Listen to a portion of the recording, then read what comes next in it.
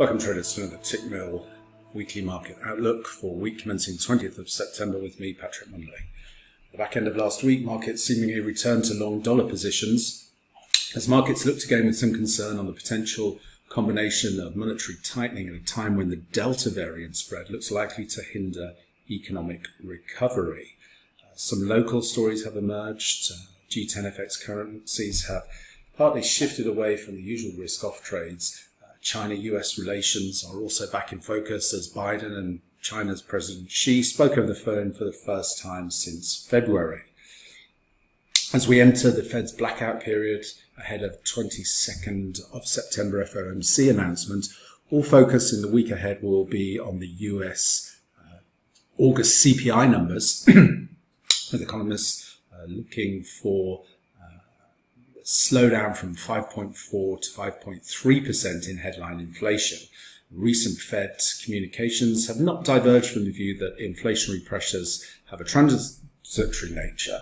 So even in the event of another rise in inflation, I doubt the Fed rate expectations and by extension the dollar will be particularly impacted. Markets have likely acknowledged that the disappointing jobs figures were the most crucial piece of data before the Fed meeting, and other releases in the week ahead, including industrial production, retail sales, and University of Michigan sentiment, may also have limited impact.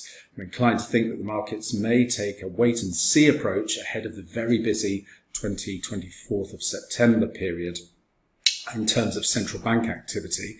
So some stabilisation in sentiment may be on the cards after investors appear to have already priced in a certain degree of pessimism in the back end of last week. From a technical perspective, the dollar index extended up through the monthly pivot at 92.72, now at a retesting the 93.20 area, as any pullbacks now are supported into the 92.85 zone. Look for a further extension up into the target area of 93.70 to 94.19. This is going to be a key test for the dollar, as this will be the technical area that bears will look to reset short positions and try and take the dollar lower. If, however, we fail to find significant resistance there, then I'd look for the dollar to extend up to test pivotal 94.70 zone. At this stage, only a loss of the trendline support, now coming in at the 92 level, would suggest that the dollar has topped and that we are going to explore lower prices.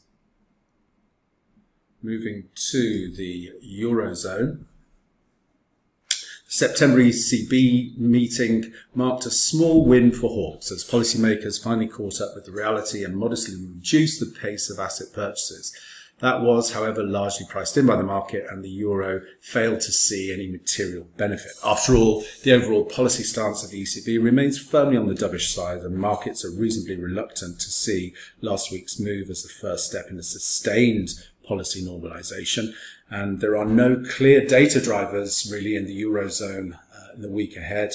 And it's all focused really for the euro this week is going to be the dollar counterpart on the 22nd of September. So from a technical perspective, the euro broke down through the monthly pivots at the 1790 handle. Now look for a test of monthly range support down to 1673. But whilst any bounces are now contained by the monthly pivot, I'm actually looking for the price to extend down into the major equality objective at 116.28 and the projected descending trend channel support coming in at 115.80. That's going to be a key test for the euro, and from there we could see a more meaningful relief rally getting us back up into the trend channel resistance of 118. At this stage, only a loss of this 115.80 support would be of significant concern, and then we would be looking for an extension lower down to challenge 114.30 as the next downside objective.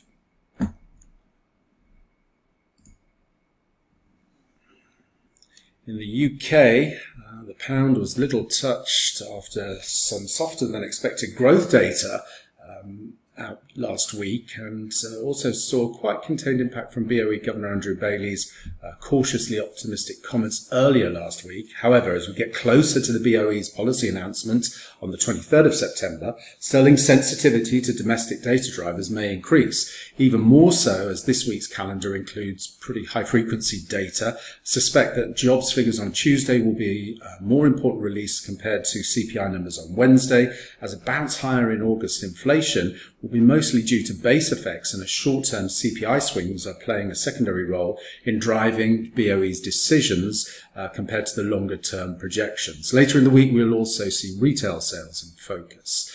From a technical perspective, sterling is testing this support zone at 137.20. If we lose that area, then we look for a test down into the 136.80. But ultimately, whilst any bounces are contained by the monthly pivot here at 137.70, we actually look for an extension lower down to test the key 136 support zone, where we could see a more meaningful bounce. At this stage, only a loss of the monthly projected range support at 135.50 would be a significant bearish development and open up an equality objective down at 133.30 is the next downside objective for sterling.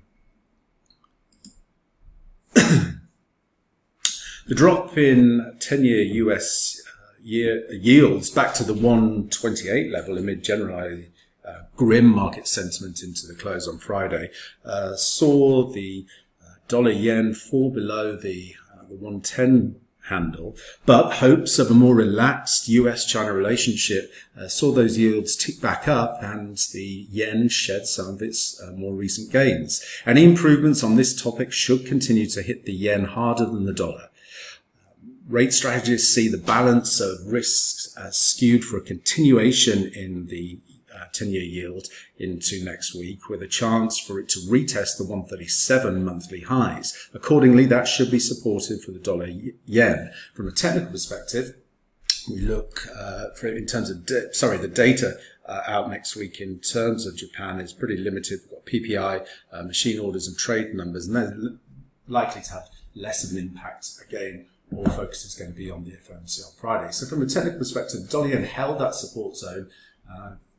Long positions warranted from there. We're now up into the pivot cluster of the high volume lows here at this 110 handle.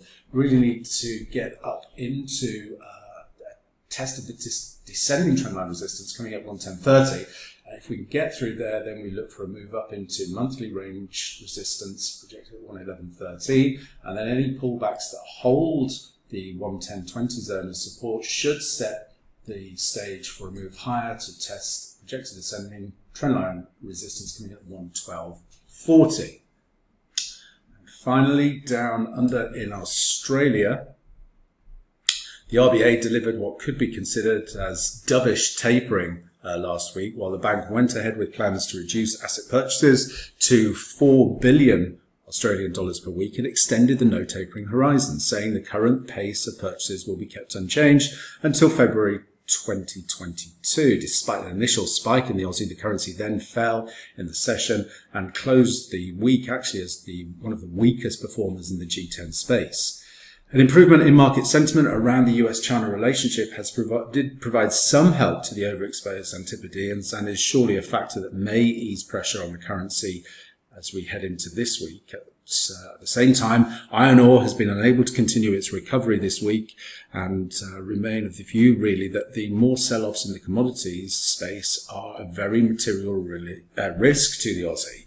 On the data side, Australia's jobs data will be closely watched as they will provide an important gauge of how much economic drag has been generated by the spread of the Delta variant in the country. Here, worse than expected data may push markets to price in another delay in the RBA's policy normalisation plans and offset any benefit from a potential stabilisation in risk sentiment next week. It will also be worth monitoring. RBA Governor Philip Lowe speaks on Tuesday. So from a technical perspective, the Aussie dollar closed weak on Friday, with the general market also risk sentiment very weak into the close. So any support that we find now on pullbacks into the 73.70 area should see another round of selling, ultimately looking for at least a test of monthly range support 71.50 and then into the prior lows here at 71. At this stage, really only a close above the descending trend line resistance coming at 74.20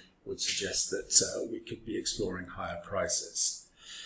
And that concludes the weekly market outlook for week commencing the 20th of September. As always, traders, plan the trade the plan, and most importantly, manage your risk. Until next time, thanks very much.